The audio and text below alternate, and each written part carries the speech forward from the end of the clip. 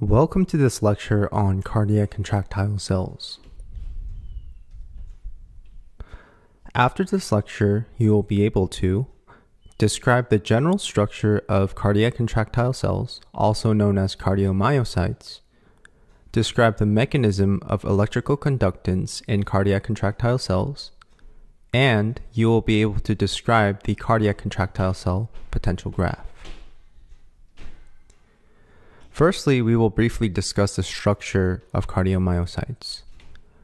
Cardiomyocytes are branched in shape, as you can see here. And they are also uninucleate, which means they only have one nucleus per cell. Also, between each of the cardiomyocytes, there are structures called intercalated discs, which include other structures called gap junctions and desmosomes, which aid in either the transfer of electrical signals or the transfer of force between these cells.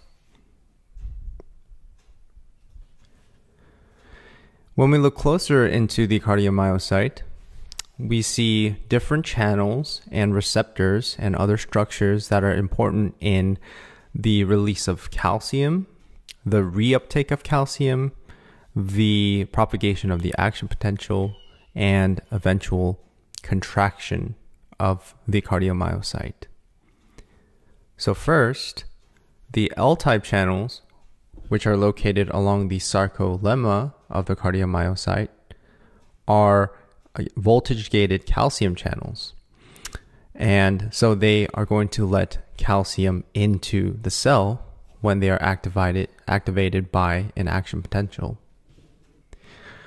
Next, the ryanodine receptor is located on a calcium channel along the sarcoplasmic reticulum of the cell.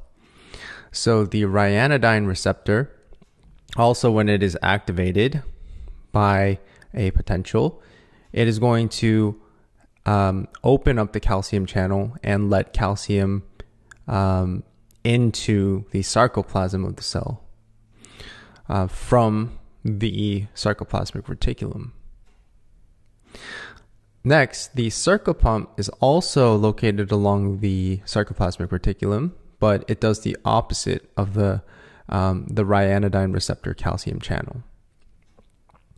It is going to let calcium back into the sarcoplasmic reticulum.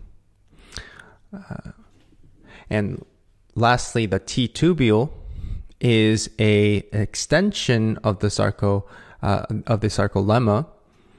which it looks kind of like a fold, and it is important for transferring, or it's important for the propagation of the action potential kind of into the cell.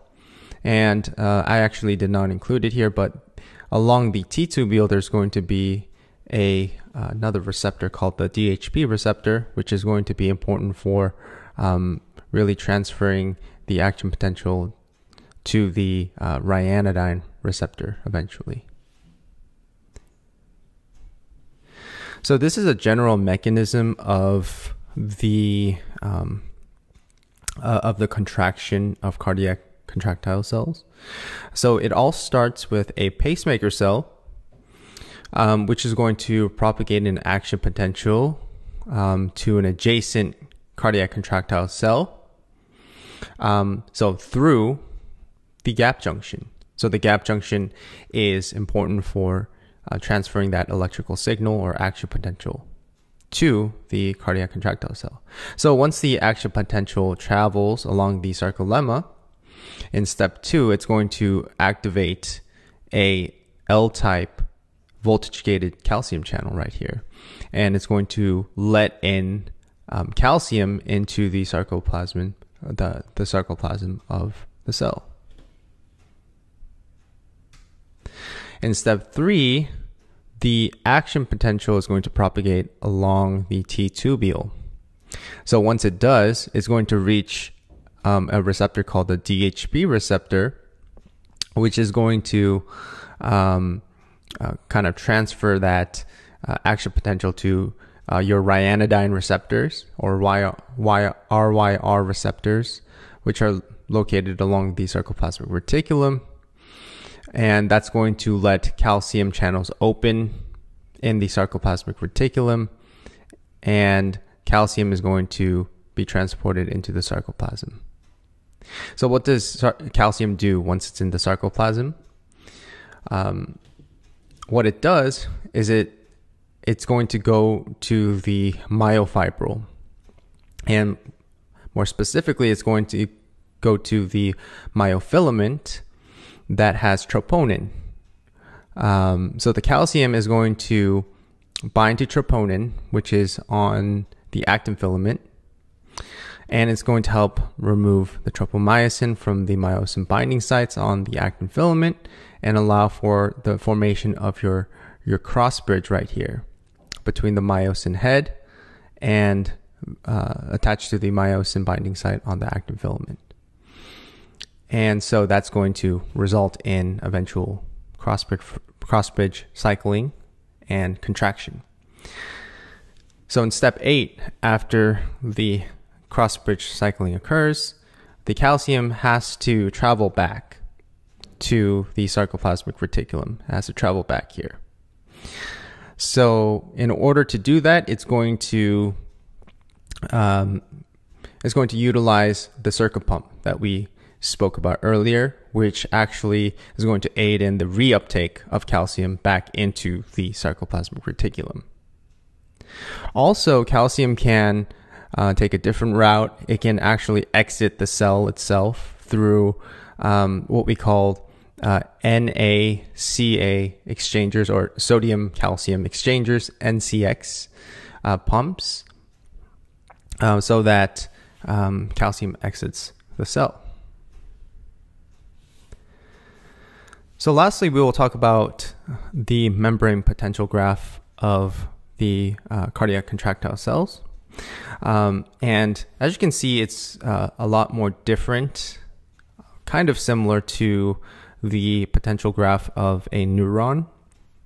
So we have around 5 phases in total, if you include phase 0. And so one difference between this graph and a potential graph for neurons is that, well, the membrane potential, or the resting membrane potential, is negative 90 millivolts compared to the negative 70 millivolts of neurons. And so this is at phase 4 of the cell. And at phase 4, sodium and calcium channels are closed, and potassium rectifier channels are open. And this contributes to the resting membrane potential at negative 90 millivolts. So this upshoot that's next is phase 0. And this is when sodium is going to enter the cell rapidly. And right, I forgot to mention that beforehand, but there are voltage-gated sodium channels along the sarcolemma as well. And when the action potential reaches them, it activates the opening of the sodium channels, and sodium is going to come in and result in depolarization of the cell. So once the sodium comes into the cell, we reach a certain point of depolarization here. And at phase 1, sodium channels are going to close, and the potassium channels are going to open and let out potassium. So usually in the neuron potential graph, there's going to be a huge downshoot, right? There's a huge downshoot when it comes to the repolarization of the cell. But in this case, for the cardiac contractile cell, there is not going to be a huge downshoot or huge repolarization, because in phase 2, what happens is that calcium L-type channels are going to open up, and they're going to let in calcium while potassium is going out. And this actually results in kind of a counterbalance. It results in this plateau right here, this plateau. And actually, this plateau is very significant for the functioning of cardiac muscle contraction because it actually attributes to the longer refractory period of the cardiac contractile cells themselves, which prevents prolonged contractions or tetanus. And right, so we do not want our heart to be in a prolonged state of contraction because it needs to pump out blood, or blood needs to fill the chambers when it relaxes. So this plateau is very significant when looking at this potential graph. And in phase 3, this is where basically the calcium channels close, so no more calcium coming in. And so the cell is able to sharply repolarize. And the slow potassium channels open, so there is a constant efflux of potassium as well.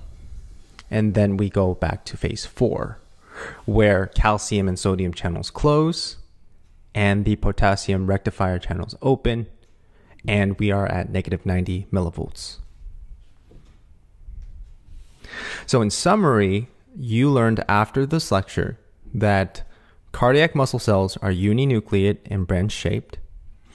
They have structures called intercalated discs that include gap junctions and desmosomes, which facilitate cell conductance and contraction.